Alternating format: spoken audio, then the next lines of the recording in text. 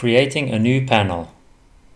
At the top left of the eDelphi homepage, you will see the title Create New Panel and below it the title Start Creating a New Panel. Click on it. Enter the basic information of your panel in the window that opens in front of you. Type the title of the panel in the upper field and in the lower field the description of the panel. Then click on the Finish button. Now you will see the front page view of your panel. Additionally, you will find the Administration tab to manage your panel processes and the Report and Issue tab.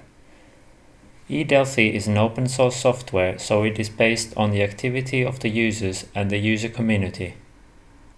Clicking on the eDelphi.org logo at the top left of the page will bring you back to the eDelphi front page.